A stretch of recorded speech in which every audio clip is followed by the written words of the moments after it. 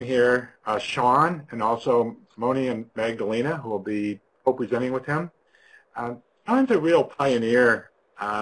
First he was an accidental pioneer. He kind of like went into his own altered states, which was seen by psychiatry as, bipolar psychosis. But he didn't quite buy that because it seemed more to him like part of a breakthrough or spiritual awakening. So he followed up on that by starting to look into it and communicate with others about his vision through a number of videos, Bipolar or Waking Up, and then also a book. And then he also started looking into how he could help others who have had these experiences maybe continue to follow through and explore and do the healing work they needed to do after just kind of falling into these altered states. So he's going to be talking about that a lot more today. And so maybe without further ado, I'd just like to turn it over to Sean. Okay.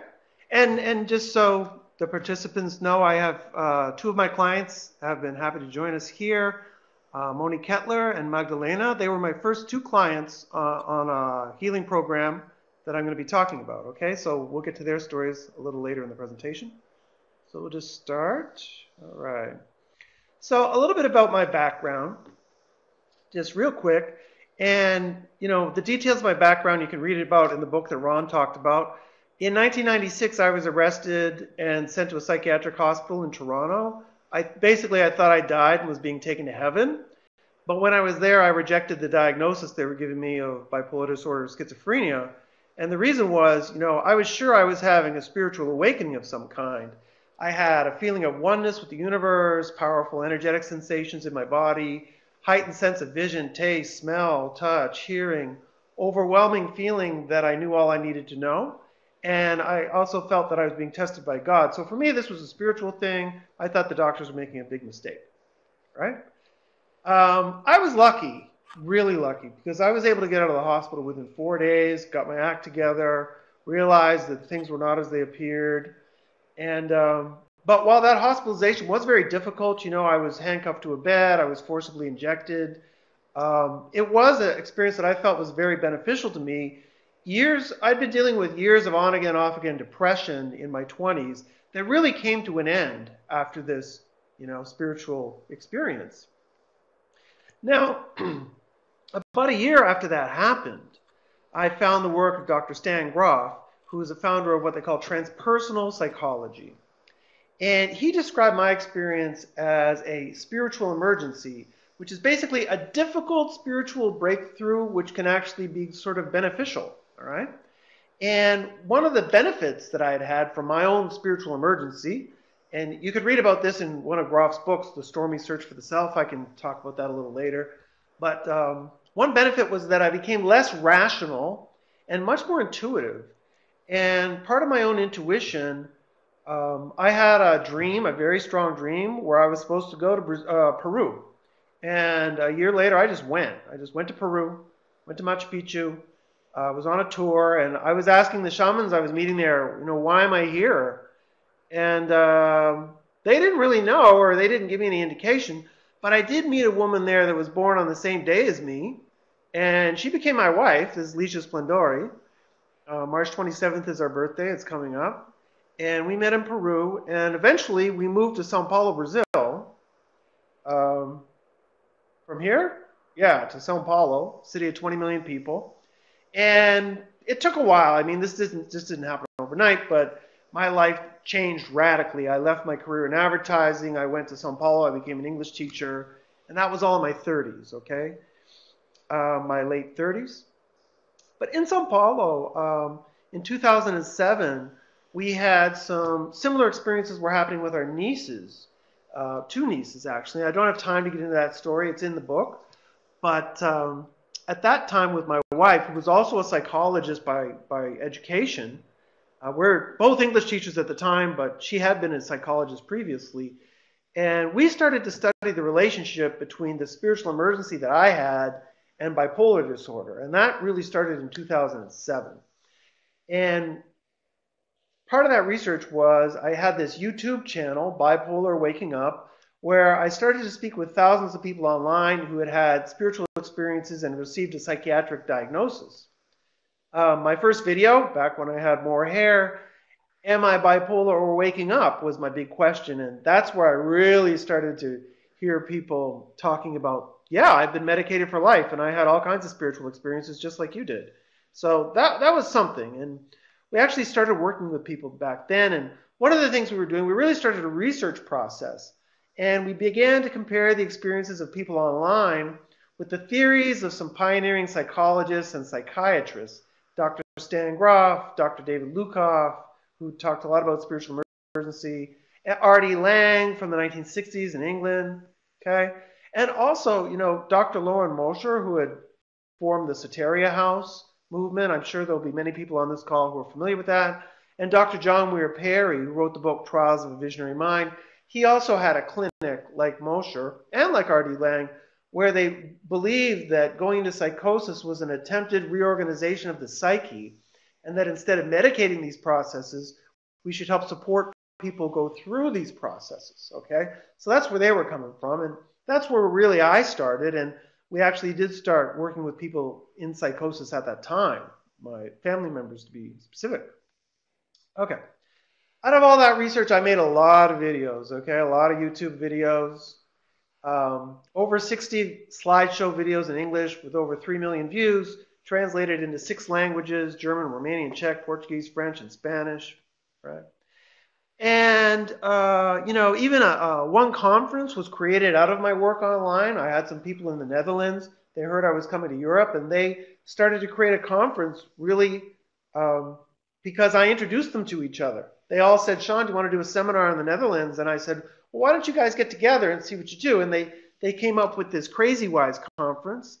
And of course, we named it after Phil Borges' movie Crazy Wise. And he's been a speaker at that conference 3 years. But that conference really started with my work and me introducing these people to each other. And that was really about, you know, looking at psychiatry differently. One of the bigger conferences online, too, in 2015 was the Shades of Awakening conference, which was created by Dabney Alex. And that was an online conference where she was really focused on this relationship between spirituality and mental disorders and the potential for healing, because she'd been through something like I'd been through. Some of the other speakers on that conference, Paris Williams, you might see a little picture of him in the middle. He's the author of Rethinking Madness, very frequent contributor to Mad in America, www.madinamerica.com, and a host of others. I don't really have time to get into it, but it was funny because I'd pretty much met every speaker, almost every speaker, before the conference had even begun, you know, because each of these people was really taking an initiative regarding the spiritual dimension of mental disorders or the healing potential of shamanism, something like that, okay? And then last year, Katie Motrin, who was part of the International Spiritual Emergency Network, created an Emerging Proud conference where the mandate of that conference was really, hey, it's time to get out of the closet and start to speak about the spiritual experiences that we're having that are being labeled as mental disorders, you know. You can see David Lukoff is right down in the middle there. That's a little photo of him there. Okay. So from these conferences and from a lot of the research, you know, we learned that really it was essential to raise awareness and bring other options to deal with so-called mental disorders. It's really time for a change. We got to do something different. We needed a fresh approach. And it took us a long time to get there because our first approach, our fresh approach, was not so fresh. We started with the old approach. Soteria House and Diabasis and R.D. Laing's clinics, they had all been, you know, happening in the late the 1970s, the early 1980s, and obviously they had some success, right? But for us, this model, like for my wife and I, this model, it didn't work. It just wasn't working. And there was a few reasons that we discovered in a very painful learning process, okay? You know, those clinics were really designed for people that are in their first break of psychosis. That's what it was there for. You come to them immediately. But we didn't have access because we didn't have a clinic. We didn't have, or a reputation at all, or even credentials. My wife was a psychologist, but I had no credentials. We had no access to people at first break, very limited access. And also, when we tried to work with people and tell the families and that, no medications, please wait for the medications, and just support people when we had the chance, it really alienated friends and family members and doctors, this anti-medications approach. We had no access to public funding like the Soteria models did. And also, Psychosis has its own schedule. And so that meant if we got a call from somebody who was working through something, we had to drop everything, cancel my English classes, and go find a place to work with them in the countryside. It was really chaotic to try and work with people whenever psychosis struck. And then afterwards, without family support, it was really difficult for people to integrate because the families often were just pushing people to go back to the psychiatrist and not giving them any space, that they needed to sort of process what we took them through. So we were having some success, but without all this other stuff, it was really difficult. And similar to the Soteria house that happened in Alaska, the Soteria Alaska had only opened for 5 years when they lost their funding. And there was even a clinic by Stan Groff, who was the guy I was following, this, pioneering psychiatrist, founder of transpersonal psychology. And the clinic that he was sort of supporting, this Fires Creek clinic, they went bankrupt after 6 months. And I was like, well, this can't happen. I need something that's sustainable, So we realized that what we needed when we worked with somebody, we needed a program that was effective with people who had had multiple episodes of mania and psychosis because we simply were not going to get access to people before their first break, which was when Soteria was effective. We needed something that was funded by the client, so it needed to be fairly cheap, and it couldn't involve any overhead costs for us personally. We couldn't be afford to put out money to open a house, something like that. We needed a planned therapeutic strategy of daily healing activities. Some clinics are like, well, they just have a space for people to have space and maybe do some art therapy. That wasn't enough. I needed something more intensive. We needed an approach that would receive emotional and financial support from the family. They had to be involved. And the support or someone related to the family, like close to the family. And then we needed support for the client before, during, and after the healing program from someone who was close to them, somebody who was really, within their physical range, because I live in São Paulo, Brazil, and some of this work would involve travel, okay? So that's what we needed, and we started to work towards that direction. And part of that direction meant a whole new approach, which was really taking what I felt were the important truths or the benefits of psychiatry, psychology, spirituality, and the peer support movement that we've seen grow so much, especially in the United States. A little bit in Europe too, from what I understand, but in the U.S., especially in Vermont, it's really taken on a big hold, So, and we felt that there were important truths from all of these areas.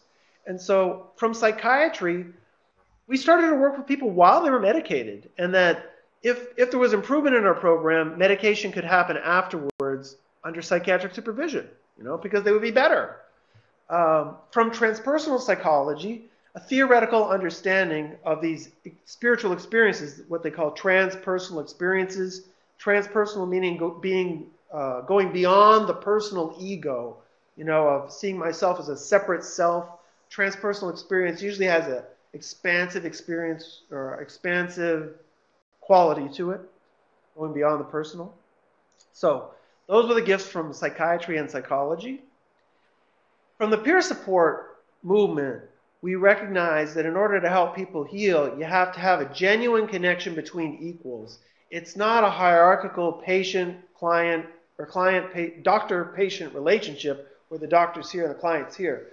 When we work with people, it's like, hey, I was in the hospital too. The only difference between me and you is I work through more of my process than you have, and that's it. And then from spirituality, deeply shamanic healing techniques that can access our spiritual dimension. You might call that spiritual dimension the other side. Stan Groff calls it the holotropic mind, all right? So we needed techniques. It wasn't just enough to just stay with people. There had to be something else. So that was our approach. And we had an assumption, and this came more from British researchers, Dr. John Reed and Richard Bentall. John Reed might be from New Zealand, which was that underlying all of these mental disorders, a big part of it is trauma. And that to heal a disorder, the underlying trauma needs to be released. This isn't to say there isn't some genetic component. Maybe there is a small genetic propensity here or there. But, you know, you got to deal with that trauma before anything else. And that's not being dealt with. All right? But, okay, what is trauma? Well, trauma is not something bad that happens to you. It's the emotional dimension of an experience which has not been expressed. So, you know, a great example is like if a woman, imagine a woman seeing her husband suddenly die and she doesn't feel anything. She doesn't even cry. And then later she's like, why didn't I cry when he died? It's because it was a traumatizing experience. She's cut herself off from that emotion, you know, and it is numbed and never gets past it.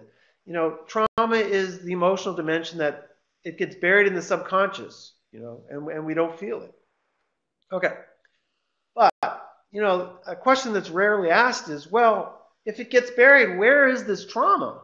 Because we don't see it. I mean, where do you find trauma? It can't be found on any X-ray or MRI or anything like that. To understand where the trauma is, we realize, you know, a new paradigm is needed because the medical model sees you like this. You're basically meat, right? Your meat, your muscle, your neurons, your chemicals, and that's it. The transpersonal model is more like this. It's like, yes, you have a physical body, obviously, but there's also this greater biogenetic, bioenergetic component that's being completely ignored. Some people might refer to it as the chakra system. You could call it a soul, maybe an etheric body, a subtle body. And, you know, this painting here from Alex Gray is, it's an analogy. It's not a scientific model. This is basically what we think is going on because it can't be measured by science. So we're just assuming it's there based on the experiences of many people, including myself and Alex Gray. Okay? So this is the model we were working with, that we've got this bioenergetic system. So the transpersonal vision is that the trauma is not necessarily in the brain, but in the physical body or brain, or in the physical body, but in the bioenergetic system. It could be anywhere in this system. Okay? And to access the system, a safe, emotionally supportive set and setting is necessary. Okay? So you need to have a private space, and you need people involved who really get it, really get what's going on, and you need to keep away people and animals who don't understand what's going on. Right? So we started what we call, my wife and I started the Bipolar Awakenings Healing Retreat in order to create the necessary environment. Our methodology was as follows. Provided an initial psychoeducational phase, which largely involved my videos, but also some books by Groff.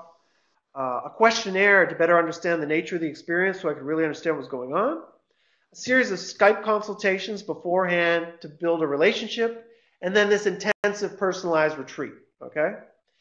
After that, the client would be accompanied with a post-retreat integration phase, usually involving a local therapist or us via Skype calls, whatever support we could give them. All right. Let's go. The logistics. We needed a safe location away from the city where the neighbors wouldn't be bothered by the noise. And each client needed to have a trusted supporter, somebody who was going to be with them through the whole thing. They were there before the retreat, during, and after, okay? And then this gives you an idea of what our ideal house was like. You know, we had a family member donate this house to us for 2015, and we had a few retreats there. The perfect location. One day I hope to buy this place. Very nice house out in the Brazilian jungle, huge lot, lots of privacy. Yeah, and connected with nature, obviously. So this is our ideal. Okay, so now once we're on this retreat, we've got this perfect space, we've got the set and setting. What are we doing? What are we doing to liberate the trauma? The first thing we're doing, and the most important aspect, is holotropic breath work. And this is a nice photo of, you know, what our private breathwork sessions would often look like. You know, it's off of Google, but you've got the breather who's laying down under the blanket, and then you have a supporter or facilitator who's sitting there with her, obviously very still and paying close attention to what's going on. Now, what's holotropic breathwork? Well, created by Stan and Christina in the 1970s, Stan and Christina Groff. It's a technique for liberating trauma using voluntary over-breathing, a little bit like this.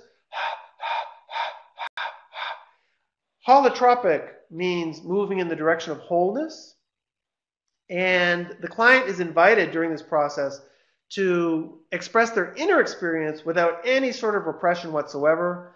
And that means that part of our role as being a facilitator is we're there to protect them from hurting themselves, from banging their hands against a wall or pressing their head against something. You know, that's what we're there to do.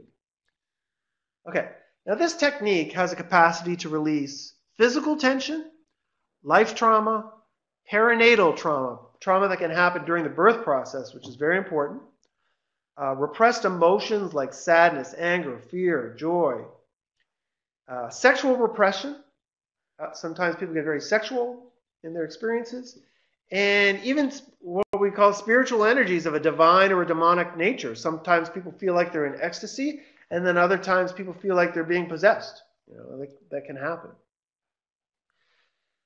Now, how is this all happening? Well, Stan Grof refers to the intelligence which releases these blockages as the inner healer.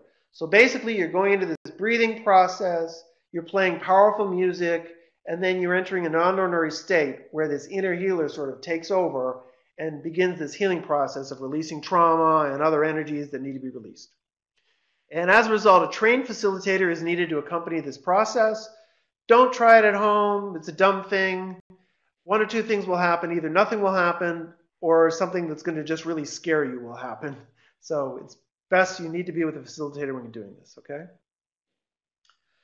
So what does the breathing do? Well, the breathing, it's a little like being a surfer and you want to surf out in the ocean of the unconscious. So before you can actually start to surf, you need to swim. You need to swim, you need to get out to those waves. And then once the waves come, which is part of the breathing, because the breathing is the swimming, okay? So you get out there. Then once the waves come, you can really go back to your normal breathing or breathe however you want, and the focus becomes sort of surfing that wave of the unconscious, you know, just going with it, expressing yourself as you wish to express. And it's a very irrational or irrational approach. It's not rational at all. And so sometimes it takes people a few sessions to sort of get used to the idea, get comfortable with what's happening, okay? Just the way it takes you some time to learn how to surf, right? All right. And what do you experience? Well, we talked about all those different possibilities already, but it's very unpredictable. You get what you need, not necessarily what you want. And I've had a few clients who at some point in their process became disappointed because they really had a fixed idea of what they were going to get out of this thing.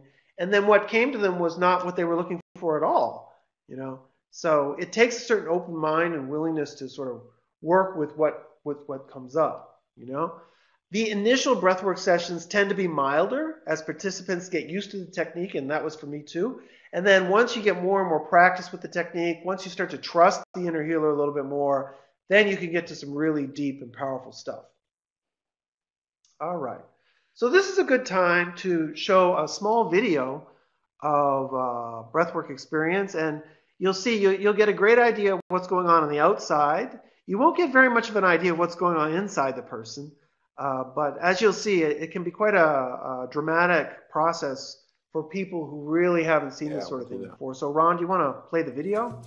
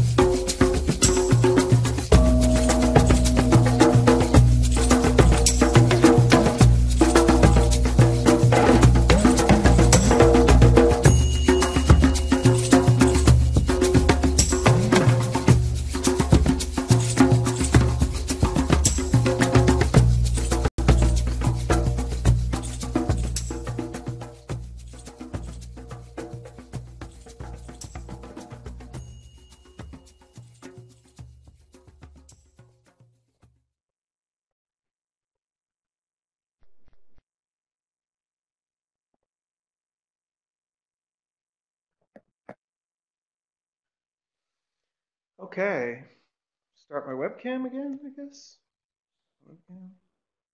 Yep. Okay, can you guys hear me? Yes, I can hear you. Yep. Start sharing. No. Okay, you can hear me okay? All right. I don't see Ron's video. There he is. Okay. Okay.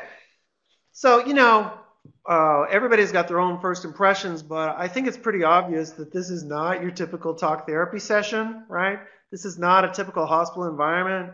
The work is very deep, very emotionally powerful, and quite primal in what we're going for in this type of work. All right, so let's continue with the presentation. Where are we going now?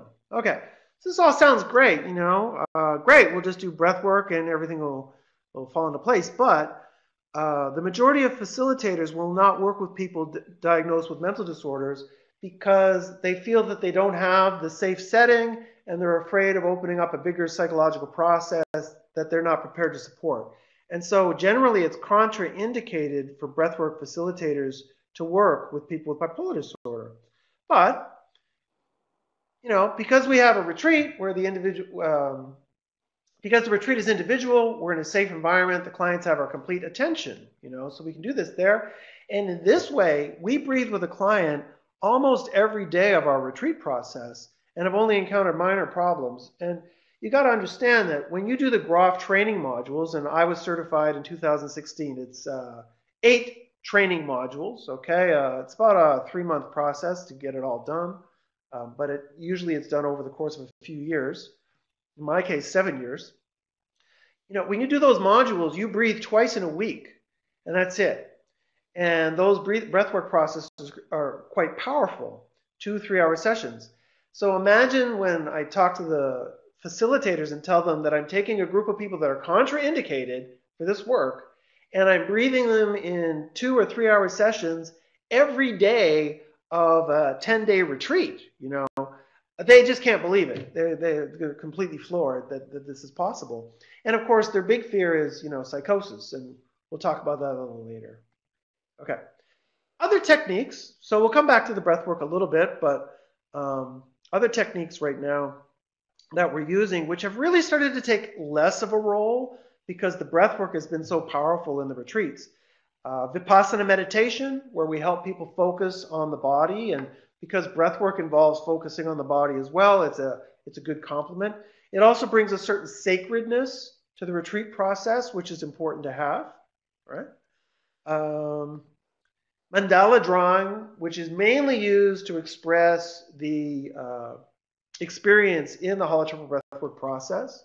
If you go on a typical holotropic breathwork weekend, mandala drawing is part of that. And there you're starting to explore your psyche again. You're helping to integrate your experience and also share, okay? Share with other people what you went through. Okay, so those were our other 2 main techniques. And then our plan was, so we take these techniques and we adopt them for people with bipolar disorder. Part of them meant changing the name holotropic breathwork to bipolar breathwork in order to give us space for adaptation and innovation, all right? Because holotropic breathwork is quite a formatted thing, trademarked by Groff Transpersonal Training. So I just felt it was better to just call it bipolar breathwork because we were innovating all the time. We wanted to give people an opportunity during the retreat to speak freely about any experiences that they may have had or were having. So along with the whole transpersonal aspect, there was part of it that was really much more like talk therapy, just giving people a week long to just vent about whatever's going on. And like I said, from psychiatry, we were working with people at their normal dose of psychiatric medication. And as part of our client agreement, what I ask people is not to change the level of medication they're on until 3 months after the work we do. That's the recommendation. So they stay on it before and during. And I had to learn that from a few experiences, but anyways, we'll talk about that later. Okay. Now here's some of the good stuff from this process. Some of the good stuff. Done 34 retreats since 2013 with 25 clients. We did them in various countries, the US, Mexico, Romania, Germany, Finland, the Netherlands, Switzerland, and Brazil. Each retreat has been generally between 7 and 12 days, although a few have been shorter. And Magdalena's first retreat was actually 3 weeks because I was afraid she might go into psychosis, and she was my first client. So we've shortened that quite a bit. And 7 clients have done more than one retreat, including Magdalena and Moni, who will be speaking soon. Okay. More of the good stuff. The clients with bipolar disorder have really responded well to this technique. Most of the time, they're able to go into this non-ordinary state in this safe setting within about 5 minutes. You know, it's a really, comes to them quite quickly. Nobody has entered into psychosis, and that involves more than 200 breathwork sessions during the retreats. Some people have gone on to have manic episodes after the first retreat, but nobody has had episodes during our retreat, and that was very encouraging. Psychiatric medications have not gotten in the way of our work. It just isn't a concern at all. And when we first started with Magdalena, for example, I actually had her come off her medications before we started the retreat. You know, that was where we began. But we've realized, oh, guess what? You know, the meds aren't getting in the way. We did have one client with OCD, obsessive compulsive disorder, who really didn't show any progress from this retreat program, because OCD is really about taking firm control of your environment in a way that it's not quite the same with people who have bipolar disorder. That's some of the good stuff. More good stuff. I started doing this work in 2013 because I'd already worked with people in psychosis. I'd had some experience with breath work, but I was certified in 2016 by Groff Transpersonal Training, and they're endorsing my work and have even referred at least one client to come and work with me. He didn't come, but the referral was there. And some clients have felt so strongly about the potential of this work that they've joined us here to share their stories. All right. And the first client I have here is Magdalena, who's from Romania. And Magdalena, I'll turn it over to you. Magdalena would like her privacy because many people know her in Romania, so she won't be using her webcam, but she does have a PowerPoint presentation to share with us. I just wanted to share a couple of slides. Magdalena, go ahead, take it away. Basically, I made them the true story of bipolar disorder conquered, healed with Sean Blackwell's retreat. This is me back in 2005, successfully working in marketing as a brand manager in a multinational company. I used to be a competitive swimmer for 9 years, and I used to love skiing, skating, basketball, ping pong, tennis, swimming, and this is how I looked before everything started. And this is me in 2011, after 6 years of being diagnosed as bipolar and receiving treatment, being hospitalized for about a month or even 2 months every year, starting with 2005 till 2011. I almost doubled in size. I lost 3 marketing jobs due to yearly forced admissions into psychiatric hospitals, and I ended up in unemployment. I had to move back with my parents since I could no longer afford to rent anything on my own. And due to med side effects, I became obese and was diagnosed with thyroid cancer as well, having a 7.5 centimeter diameter nodule, and the thyroid analysis completely blown out of the chart. It had to be 78 as a number, and it was 490, okay, just to give you an idea. And with recommended surgery, thyroidectomy, and eventually post-surgery procedures like chemotherapy and everything. And after giving it a little bit of thought, I refused. And thank God I did. What happened during the period between 2011 and 2015? In 2011, I contacted Sean Blackwell. Between 2011 and 2012, I translated and subtitled all his videos in Romanian. And I did 2 healing retreats with him, one in 2012 and one in 2013. During the first... Oh, I'm sorry about that. Okay, so 2013, 2014. During And the first Magdalena, I retreat, think it was holotropic 13 and breathwork, 14. or bipolar breathwork, as he named it right now, Kundalini energy was released, and with it, my blockage on the root chakra was solved. Together with it was solved another thing. I used to have a costic pain, which I didn't mention in the presentation, that lasted 3 years. And in that first retreat, the pain associated with my costic was completely resolved during that holotropic breathwork session. Basically, at the end of it, I stood up, and Sean was looking at me saying, well, are you going to sit on your ass as long as you are already doing it without any pain? And that was, sorry for the word, that was the moment I realized the pain was completely gone. And imagine this, I wasn't able to sit up from a chair before that with using my legs. I had to push myself up with my hands. The pain was that excruciating. And I even went to the doctor with it, and I received a recommendation to have surgery at my coccyx, even though I had an MRI did before that, and it was nothing physically wrong with my coccyx. And the question to the doctor was, well, what are you going to do with my coccyx? There's nothing physically wrong with it. I said, well, we don't know. We'll open you up and see what's in there. I said, no, thank you. Okay, after the second retreat, I managed to make my own voice heard towards my brother and my father, and was able to speak my truth since then. And this led slowly towards the healing of my thyroid, because the thyroid is connected with the chakra, connected to communication. And as soon as I started speaking out my truth, or speaking whatever I thought and whatever I felt, especially towards the masculine side of my family, my brother and my father, this helped me with the entire communication towards other people. And the nodule started shrinking, and my thyroid analysis got back to normal in time. 1 year after the second retreat, sure.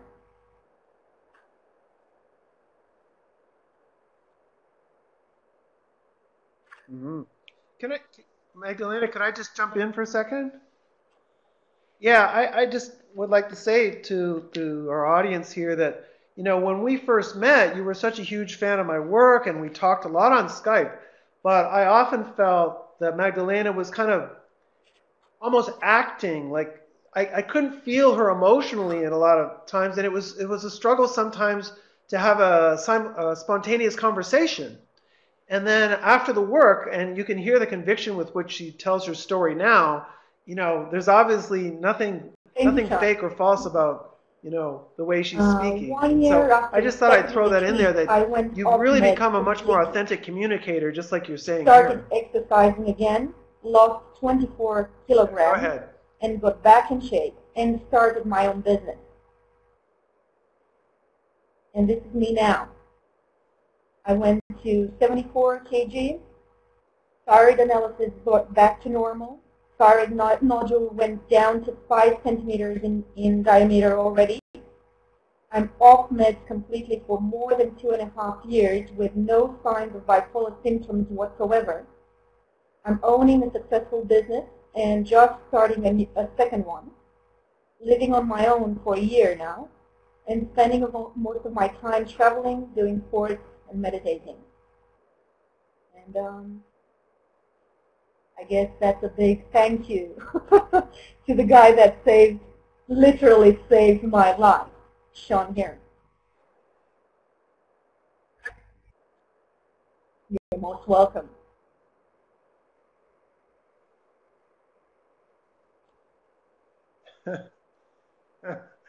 Well, thanks for speaking up.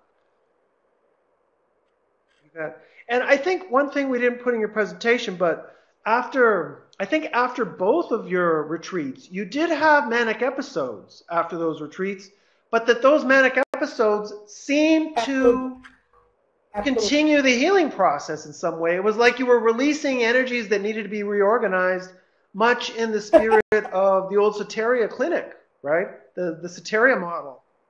Yeah. Yeah, and this was very devastating for me when Magdalena started to have, or she had an episode right after 2 months after our first retreat. But then, as we started to talk, we realized that the manias were actually serving the healing Absolutely. purpose again, Remember, we like were the original discussing intention of the first before episode, the Psychosis. And manic we've episode, seen the this with a first few manic other episode clients as after the well, first where it retreat. wasn't the end of the world. They just needed to Remember, continue the process. I was in the States with my brother, Yeah. and I was mentioning to you, I was feeling a lot of heat coming up on my spine and actually physically affecting Right. my nose and mouth area.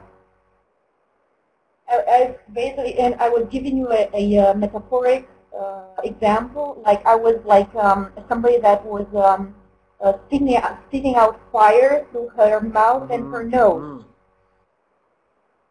That was the feeling, yeah. And I was using a lot of cream on this area because the skin was getting dried very, very badly. And I was using a lot of cream in order to keep it down. Yeah. And I was drinking cold water in order to cool down.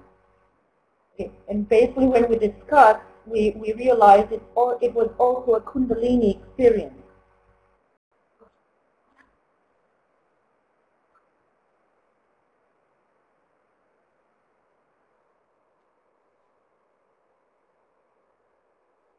Right, and I had read in a book by a meditator from India in the 1930s, Gopi Krishna, who had gone into a Kundalini awakening experience, and he described he had energy coming up from his heart, and his mouth was on fire, and he was continually trying to get more water to satisfy this burning face and burning mouth. It was exactly the same symptom again that Livia had. And so it was another very well, that's all right. It's not a problem. Sorry, I keep using the wrong. Okay, Magdalena. I'm going. You're most welcome, Sean. Magdalena. Okay. All right.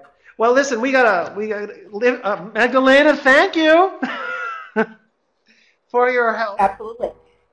Yeah, and I guess because of our time and stuff, we should get to Moni as well and hear Moni's story, and then we can stop for questions after Moni tells her story. I don't have any slides with me, but all right. So Moni, do you want to take over? Before I met Sean, I had a mental breakdown in 2012. I had a lot of life stresses.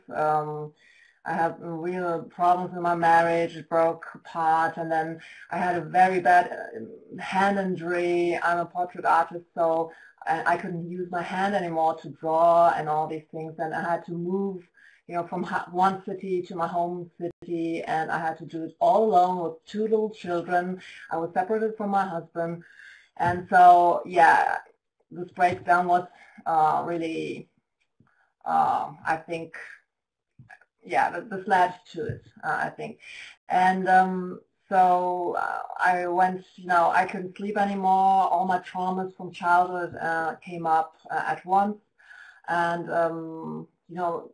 due to the lack of sleep, I had hallucinations at night and all that. And it led me right to the emergency room of the psychiatric hospital.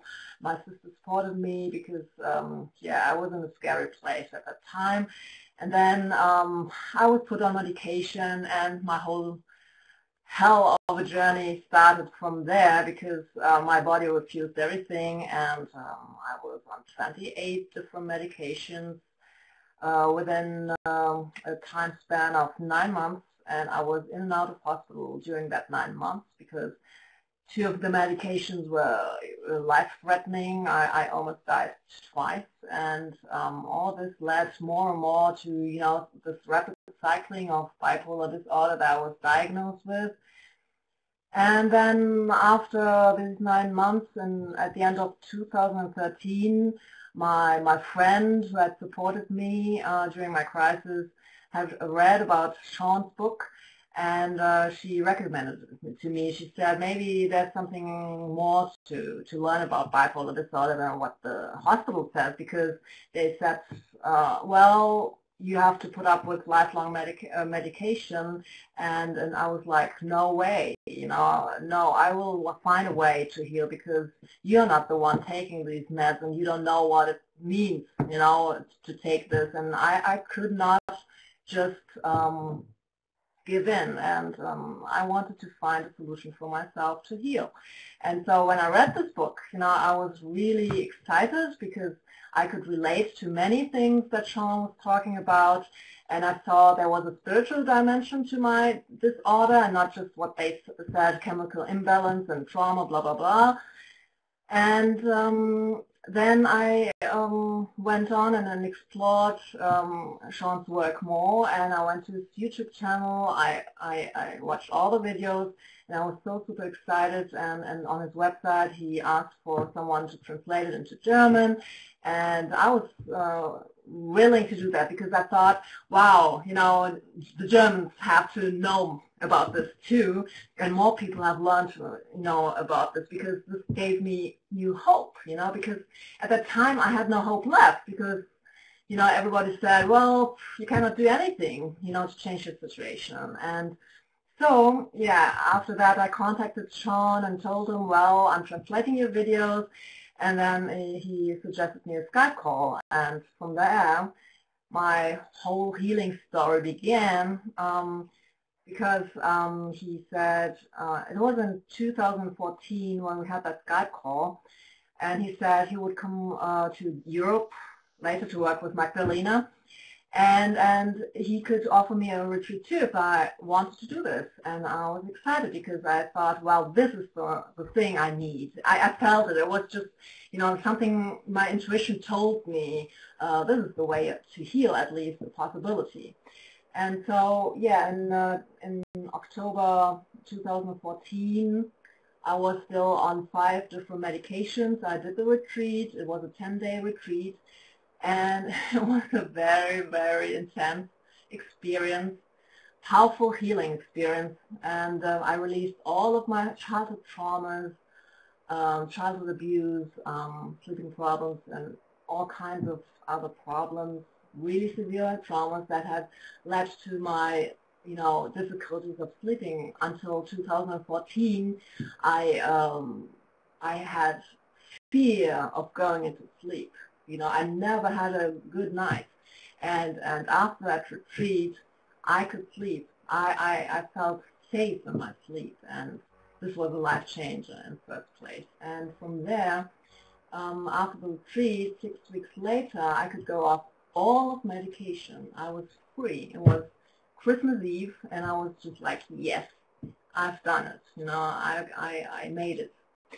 And yeah, and this experience, this experience was so powerful and so different from all of the other treatments I had before that, that I wanted to support Sean's work. And yeah, and the following years after, until now, I've been organizing his retreats in Europe and supporting clients with him as a sitter, as a supporter, organizing everything and being there, as a peer. And so it's this exciting work, and Sean and I have really figured out a lot of things.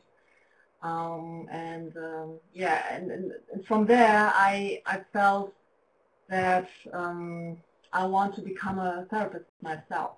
And so in 2016, I started 2 different kinds of therapy classes. One is a healing practitioner for psychotherapy. It's an overall license that I can be a therapist in Germany. And the other thing is Gestalt therapy, which is really a good combination with holotropic breathwork, because it really goes well together. And so yeah, I'm really excited. My life has changed. One thing I want to talk about is that I did 2 more retreats with Sean the following years after, and I think they were really beneficial, because after the first retreat, all my traumas were resolved. I could sleep again and all that. But within the next year, I had a lot of stresses coming up too, and I was getting a little bit more unstable, and I felt that more things came up, other things came up too, and then the retreat resolved all these things, and this was very, very beneficial. And then the third retreat was just a short one, and there was still some stuff, was still some stuff. And this was good too. And now I really feel I will never be sick again. I have a very balanced emotional being, and I know, what to do, how to keep myself mentally healthy, and so I really feel I'm ready now to support other people who are not so lucky yet. So, yeah. That's why I'm here and talking about my story.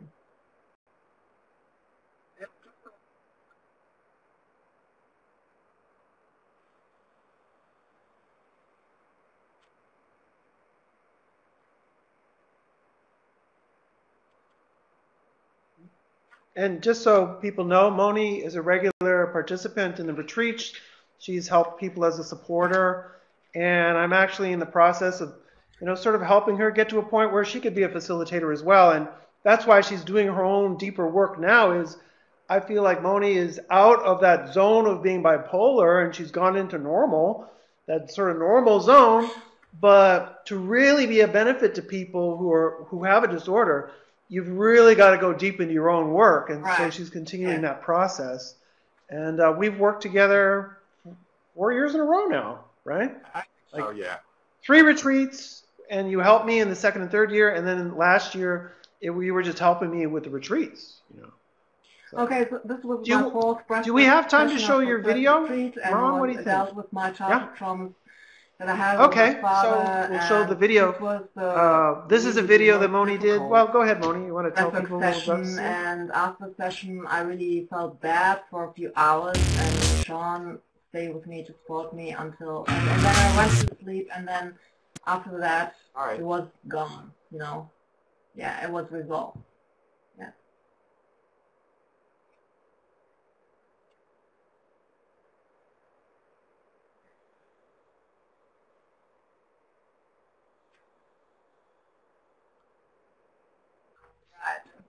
Yeah, the music came up. You said, I had to stay up with Moni because I think we finished the session around 9.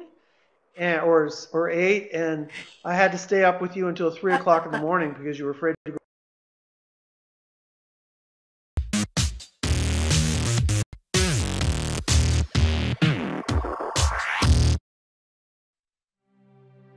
The first thing I noticed was the huge pain from the tension again. Some of it was still tetany related, but I sensed that there was more to it. I suddenly had a vision and found myself in a dark room. The color was a dark, muddy brown, and in the far I saw a flickering red candle burning, providing the only light. I was lying on my back on a mattress, and I realized that I couldn't move a muscle. Everything seemed paralyzed. Suddenly my father appeared on my left side and my elder sister on my right. They both stared at me with satisfaction, and I became so frightened that I held my breath. I wanted to move and try to lift my arm, but my father held it down forcefully, and I shrieked in pain. He said he wanted me to lie still, but I didn't want to. He became enraged and pressed his hands against my throat. I began to cough and to gasp for air. The pressure was so high that I believed I would suffocate. I was terrified to death, but the worst pain was the realization that if I didn't obey his orders, he would kill me.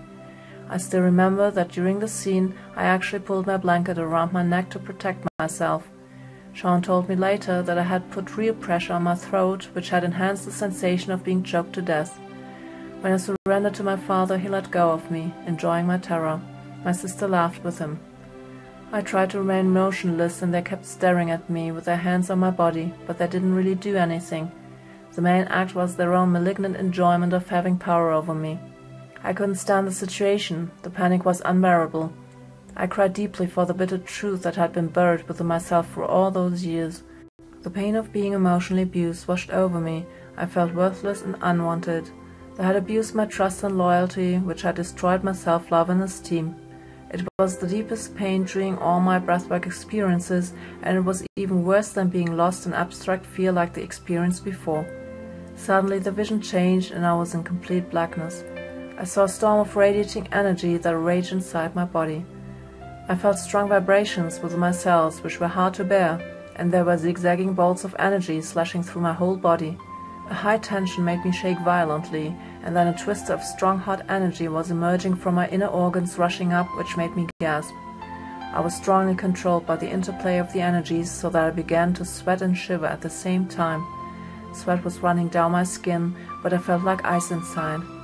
I couldn't ground myself as everything was moving, and so I grabbed Sean's hand in order to stabilize myself. It took me a long while until the tension started to resolve. I was still under the impression of the whole experience, and I felt very miserable and extremely exhausted. That night I didn't want to go to bed, as the vision of my father and my sister in the dark was still strong. As a little child I used to have traumatic events at night, which woke me up in horror and left me frozen to death. With that in mind, I stayed on the couch with the light on, trying to shake off the fearful visions. My supporters were very caring and stayed up with me until I felt I could sleep. Surprisingly, I slept fine and was back to my energetic self the next morning. I found it so amazing that I had overcome the deepest fear of my life in just a few hours.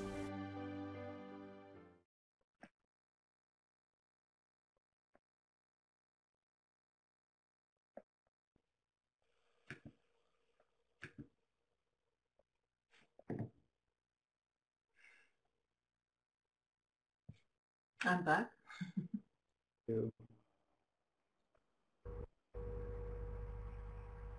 Okay.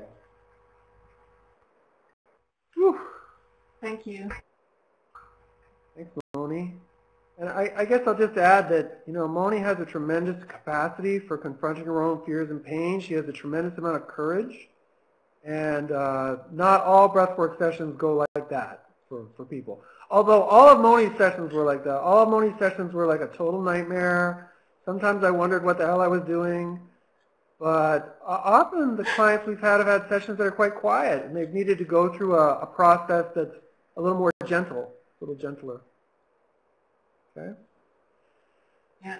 So, Ron, it's 1:34. I've got a little bit more in my presentation, but I thought now would be a good time to take a break and answer some questions, because we've heard from Magdalena, we've heard from Moni, and the bigger part of the presentation is completed. What do you think? Ready to talk about some questions? Is that where Yeah, I think so. And then if we have time, we could go back to the presentation for an additional part, like near the end, But we've been going an hour straight, so maybe it's a good time to take a break for questions. All right. So I see some people are wondering if, and I don't know if you guys are even aware of like internal family systems work and how that works. It has to do with trying to get the internal parts to work things out, and the parts that have been exiled to be able to come back in. I don't know if you're familiar with that or thought about how that relates to the work you're doing. Well, I've had some experience with family constellation therapy, okay? But my feeling at the same time is that the real non-ordinary state work is really the part that's missing in this whole equation, and so I sort of focus on that. And then when the family issues come up, I sort of defer to the psychologist or whoever people want to go to. Moni, you're studying Gestalt therapy. Do you have any insight into the family dynamics you want to share? Well, no, not really. It's not the same thing.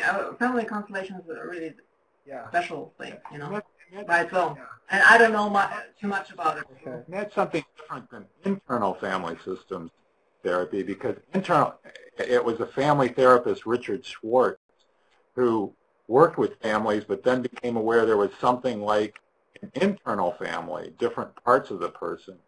So there might be parts that were trying to manage everything by controlling and keeping the feelings associated with the trauma away. And he called those the parts associated more with the stuff being tried to be kept away exiles. And so a lot of what he was trying to do is get the parts that were more like managing everything to step back and let the exiles come forward and work out what they needed to work out. So in that sense, it seems it relates to some of what maybe is going on within your work. Yeah, I would say the one thing about, a holotropic breathwork model that's different than any other form of psychology that I know of is there's no effort to guide the process from the therapist whatsoever. You have the person go into a non-ordinary state and you support whatever's going to come up, but very rarely is the experience guided into a particular part of your personality or the father in you or the mother in you. We don't do any of that. But with that said, I mean, family issues are a huge part of what surfaces when people go into non-ordinary states. Usually the first issues are related to family. Well, yeah, that's also what Gestalt says. Gestalt therapy says, that your issues come from a time where you were dependent on your parents to survive, and that you had to adapt to their model of, viewing life and things and what they gave you as the truth. And even if it was not yours, you had to adapt it in order to receive the safety, to receive love, So, and this can be an issue later for you if you believe what you were told, even that it's not true for you, So Gestalt therapy tries to make you aware of what is really you, and, to separate these things, that some things don't belong to your personality, and you think they do, So this is what Gestalt does. So they go into some issues, but it's also, they are just giving insight and some hints. It's like the person has to find their own inner healer wisdom. So Andrea is wondering, do you distinguish in some way between bipolar, psychosis, and schizophrenia? I spend a lot of time when I was making my videos, because I have a lot of slideshow videos, and they really build in a sequence up until about 23 consecutive videos. And, originally, we got this separation between schizophrenia and bipolar disorder from a psychiatrist over a century ago. I think Gustav Bueller. Am I getting his name right there, Ron? Have you heard of this guy? No? I'm not sure I could say. I've heard of him, but I'm not sure if I know the pronunciation. Okay. Ferris Bueller. And this guy, came out over 100 years ago and said, look, we've got this sort of mental disorder, which is schizophrenia, and then we've got this emotional disorder, which is manic depression. All right? But I think that there's been greater and greater recognition, especially in the last 10 or 15 years, that there really is no dividing line. There's no separation where you can say, well, this is schizophrenia and this is bipolar. You can't really separate out those things. And one big shift that's happened over the last 20 years is that in the past, when someone had an acute psychosis, like I did, where you go into that dreamscape and you start to act out from that place, that always used to be diagnosed as schizophrenia. And now, because they recognize that often these psychotic states start with mania and then go into psychosis, they've seen the relationship in the sort of going from mania into psychosis. Most people today are labeled with bipolar disorder when they have acute psychosis, and that's called bipolar 1. And then manic depression is bipolar 2. So there really is no dividing line between those things, but some people have disorders that are much worse than others. And one big, and then of course, you've got this whole purely spiritual type of psychosis like I had, spiritual emergency. So I see them as all related. Some disorders are deeper than others. Some are much more disturbing and less spiritual than others. But there's no real place to separate them out. And because of that, I see it all as the same thing, okay? But the nature of the experience can be much more difficult to work with. How people are dealing with their experience can be very difficult or very different. So I'm looking for people that have a fair amount of maturity and insight into the condition, because when people don't have that, they often lie to themselves about what's going on, and they're lying to themselves about their disorder, and they don't have any insight into their own lies, and they're lying to me. So a person with that sort of profile doesn't do very well in our retreat because they're really afraid to go in. You know?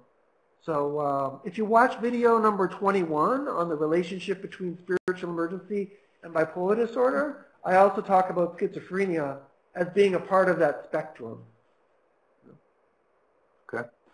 So Bill's wondering, do you know of any other actual techniques besides holotropic breath work that are being used to help someone through a non-ordinary state in the aftermath, something like a psychotic episode?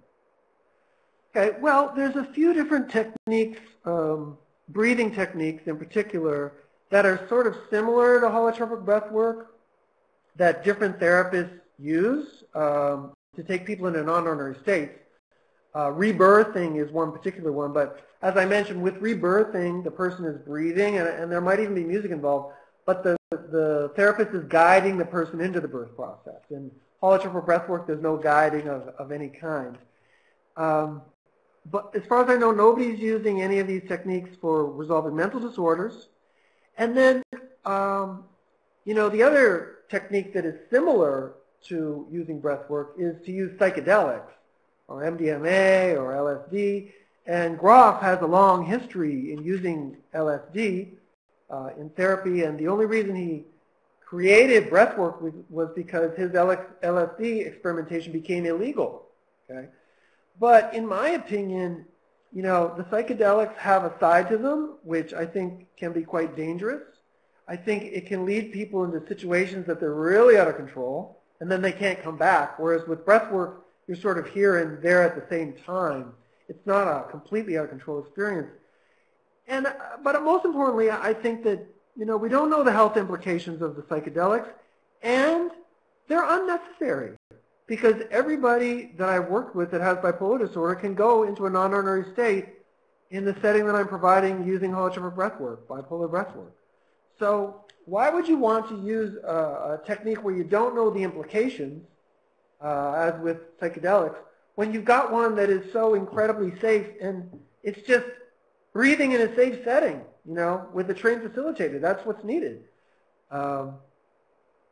I think that sometimes people get very disturbed by holotropic breath work because breath work has a lot of implications about what it means to be a normal human being. That guess what? We're all traumatized. Guess what? We all have a spiritual dimension. And these are things that are often not recognized by the man on the street or people with more of a materialist orientation. They think that talking about everybody having a spiritual dimension is a religion. Not a religious belief, it's a scientific assumption. We're making that assumption, and then if you use these techniques, guess what? You're going to discover that part of yourself if you're open to it. It's not a belief that's being imposed. Right? Okay. Okay. Just one question about the cost of this, and are there any maybe the cost is high, are there any scholarships? Yeah, I'm doing this privately. I can't take a scholarship. The cost right now, I'm charging $360 per day, which is about what, there's a lot of psychologists. A typical California psychiatrist makes $400 an hour. So I'm doing this on a shoestring. Moni has been volunteering her work largely. And it's a challenge right now because we recognize that doing it, for example, a 10-day retreat, once you rent the house, once you've paid for food, it's going to be about $5,000, okay? Now that is nothing compared to being in a private psychiatric hospital or even being in a nursing home where they do nothing for you, just feed you and take care of you. It's cheap when you compare it to that. But I recognize that for a lot of people who've lost their jobs, who are living with their parents, that the work I'm doing is still, expensive, and so we're trying to find ways to make the work more efficient, more accessible for people, and we've even started experimenting with shorter retreats that are less of a emotional and financial investment, you know. Yeah. So we're working on it. Here's a question for Magdalena. Describe to us how you were able to deal with your manic episodes after your retreats, because it sounded like you were, sounds like it was more healing than disturbing. But anyway, could you just describe a little more about how you dealt with it? Sure. Well, one break before I actually answer to this.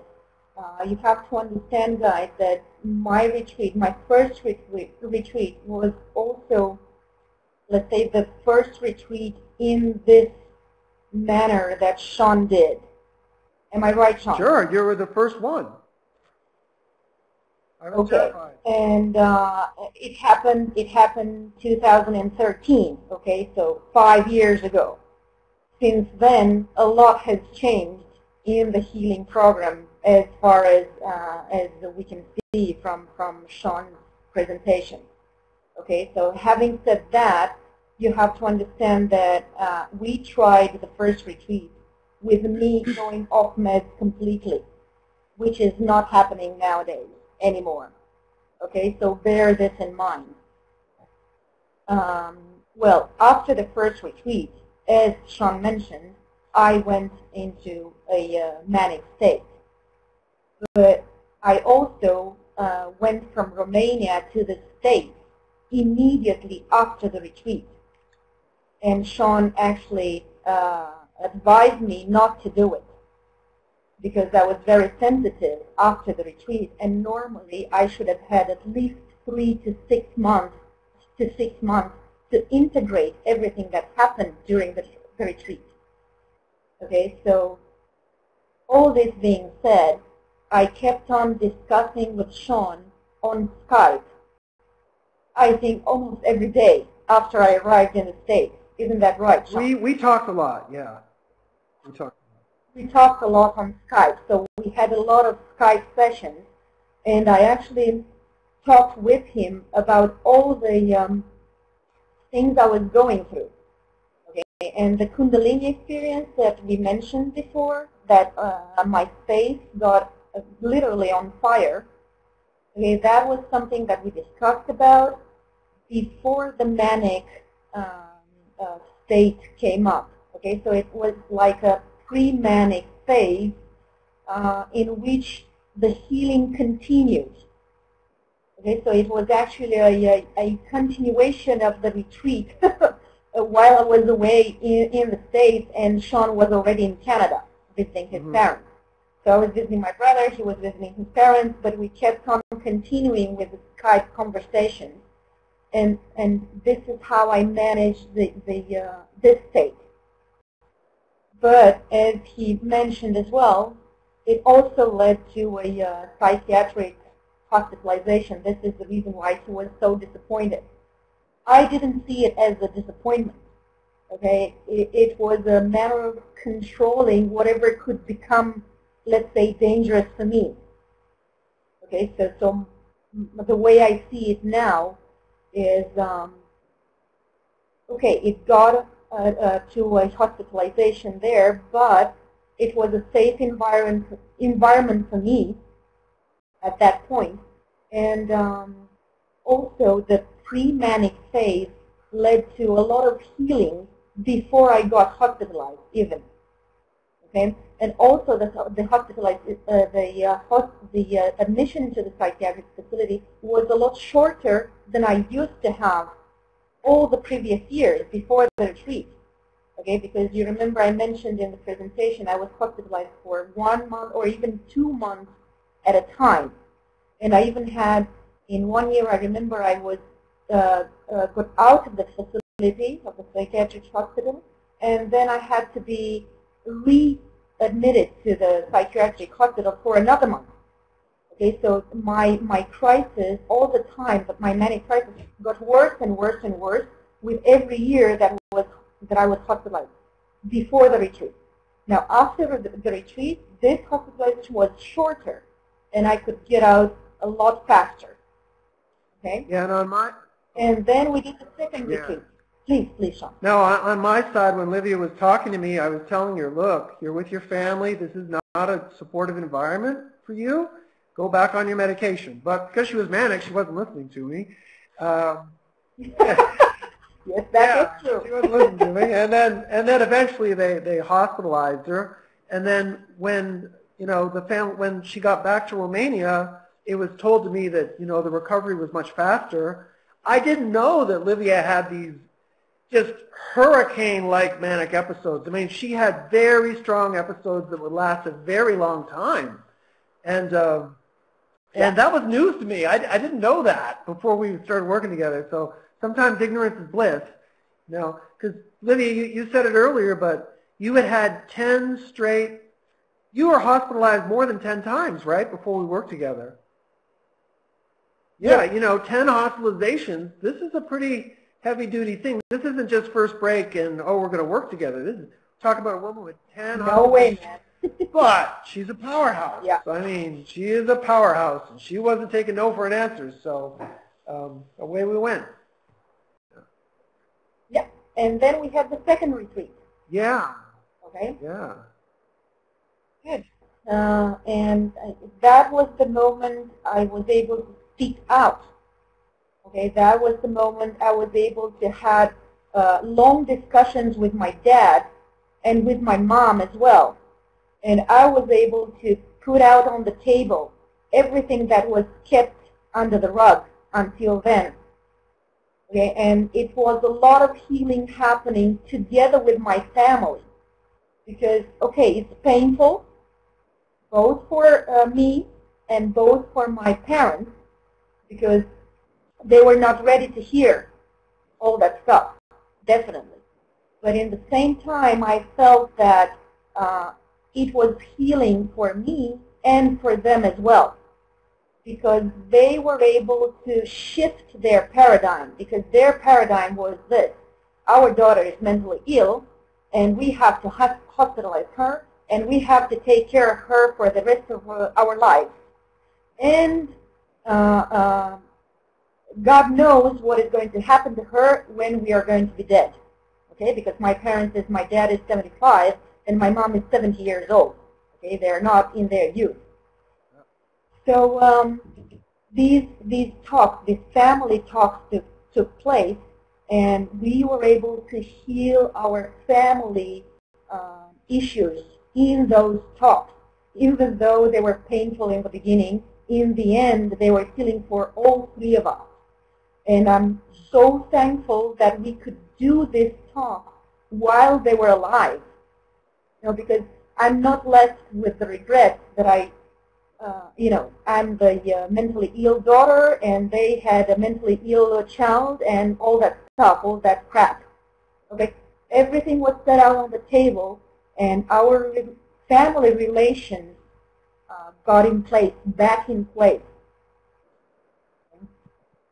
So again, a big thank you to Magdalena's father for helping me out. Magdalena's father is now my friend on Facebook. So that meant a lot. When I got a friend request from her father, I was like, wow, I guess she's doing great.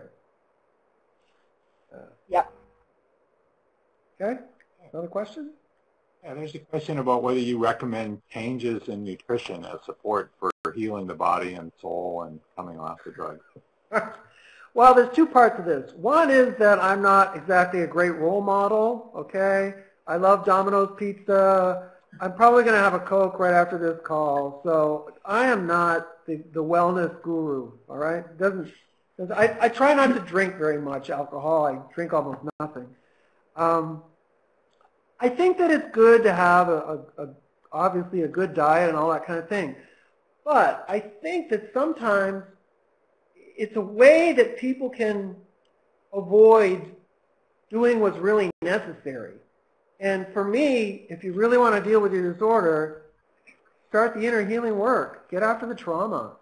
Bring up your shit. That's really, to me, that's where the power is. And of course, I'm not against wellness. Everybody should be having good diet, good exercise, and all that kind of thing. And it can be beneficial, especially in an integration side. But the roots are in that trauma. That's how I see it, and it's about digging up those roots. Some people disagree with me, but that's just how I see it after the work I've done. Yeah. So, Lordy notes that you're one of the helpful revolutionaries in the field of mental health. But how can these revolutions become installed as standard care in our mental health system? Well, once you find out, give me a call, okay? You know, my wife, Leisha, has done a lot of work. She's been more working with people at an organizational level. So in Brazil, she's representing the International Spiritual Emergency Network. We've done conferences for Emerging Proud. We've got a group in Brazil, Alma Bipolar, Bipolar Soul. So we're sort of getting people together on a grassroots level to do these things. And then we go out and we talk to the local psychiatrist. She just gave a presentation at a psychiatric hospital in Brazil.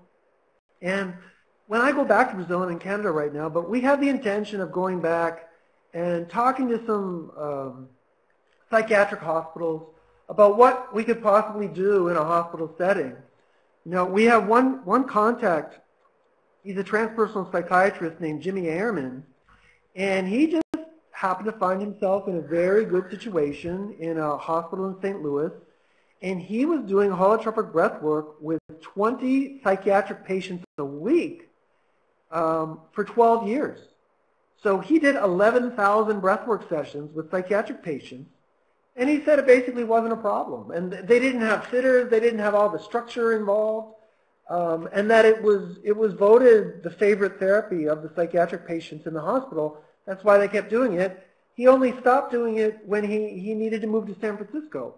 So it was like a regular part of that hospital work, and it went very well. So his advice to me, because I met him at a conference in Greece, his advice to me was just take this technique and run with it, because it's a lot safer than most people give it credit for. Yeah. I can see where it's going to be important at some point to have more like training people how to do this kind of work. So not just doing the retreats, but training people how to do the retreats. You know, and Moni is the first student in my training program. And honestly, Moni has done so much. Yeah. Go ahead. Yeah. You want to say? Yeah, so that's why I'm doing my therapist education now, because I have my own concept of, how I see how I can help people heal, which would include breath work. So I'm doing now in April my first official JTT module for psychosis and spiritual emergency in Prague, near Prague, and I intend to do, my certification there too, and then with the Gestalt I have a good, package, I think, to, work in my own practice with these techniques later, once I'm certified. And I think this is a powerful combination which could help. And now with my experience with Sean's clients and the retreats we've made, there's such powerful, a powerful chance of, really healing, things that cannot be healed in other ways, I think, And after Moni's experience on her retreat, when I went to my certification in Spain, you're talking about a group of people who've all been through all the Groff transpersonal training modules to get to their certification. And I have more confidence in Moni being the supporter and facilitator of someone with bipolar disorder than I do with probably half of the people that I got certified with, because she's just done a lot more inner work and she's fearless about the whole thing. So I think she's going to be a fantastic therapist, And the holotropic space is my element. I really feel safe and comfortable there, because it reaches into, your own organismic wisdom or inner healer, this kind of thing. And I think there's a lot, more potential to heal than in ordinary states, where the ego blocks everything. Yeah, it's kind of like our favorite restaurant. We just love to go there. It's like, let's get holotropic, just lay down, start breathing, woo, off you go, It's great. Yeah. All right. Somebody's asking if this work bears any similarities to EMDR, eye movement, desensitization, and reprocessing. Well, that's an interesting question because I was doing a retreat in North Carolina, and I got in contact with a therapist there, and we decided to trade experiences. And he was an EMDR guy, and he came and he did a breathwork session with me, and then I did EMDR with him on a particular issue. And my feeling, at least working with this particular therapist, was that, you know, you were accessing that non-ordinary state. You're going to that dream state in EMDR as well, where you're sort of communicating what's coming up inside of you. And so I found the underlying principles of EMDR quite conducive or similar to what I was dealing with. I like the technique a lot. His technique, or the EMDR technique, is really about specific issues. You know, you got one particular issue in your life that you want to deal with, and it seems like EMDR is better for that. Whereas breathwork is more like working on the whole you, and very little intellectualization, and absolutely no analysis on the part of the facilitators. We believe that the most important truth is coming from the client, you know. So there's very little guiding of any sort when you're facilitating. Okay. I think they could be compatible. Yeah. All right. Yeah, I think we've kind of like run through the questions and kind of run through our time. I know there's really people have made a lot of comments thanking you guys doing your presentation, and people really appreciated it. So I'm hoping the recording is going to come through clearly, and I'll email it out to everybody so you can review it again if you want, or share it with someone else. Any concluding remarks? Yeah. Well, there's one comment here from Betty Ann Pierce talking about the medical industry being about money, et cetera, et cetera. And you know, she's quite, you know, cynical about that whole thing. And hey, it's the medical industry, especially in the United States. It's really monetized and everything, and that's all true. But at the same time, you know, we didn't get cars because people were complaining about the horse and buggies.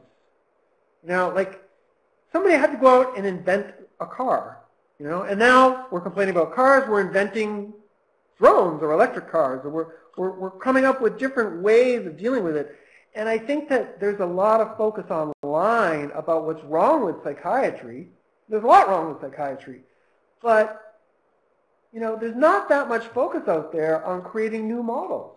The most common model I see out there is the Soteria model, which is it's a good start, but it just doesn't work for what I want to do. And I think that it can be I just don't see the Soteria model growing as a really viable replacement to psychiatry, because it's just got too many little quirks to it, like I mentioned. And so, I mean, it's going to have its little place here and there, but it's not going to, I just don't see it taking off.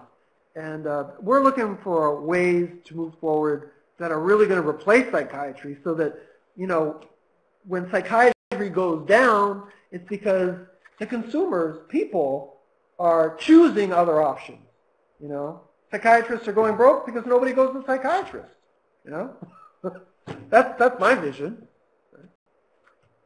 Yeah, Sean, somebody was wondering how they can contact you. Through my website, on my email, contact on my email, bipolarawakenings.com. I can type that in here. Awakenings.com. bipolarawakenings.com. You can get in touch with me through email. I do Skype consultations with people, charge $100 for an hour, and if it's for a retreat, then the second call is followed up with a questionnaire and evaluation, and the second call is free. Okay?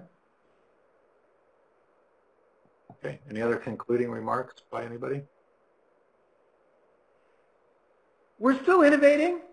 We had I just felt like we shared a lot of information, and you know, thank you, Magdalena and Moni, for sharing your stories. I think it's enough for today.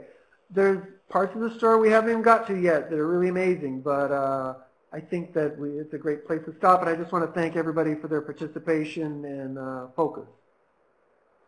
Thanks a lot. Okay, great. I'll leave the chat open a little bit if anybody has anything to say, but I'll end the meeting, and thanks so much for this great presentation. I really appreciate it.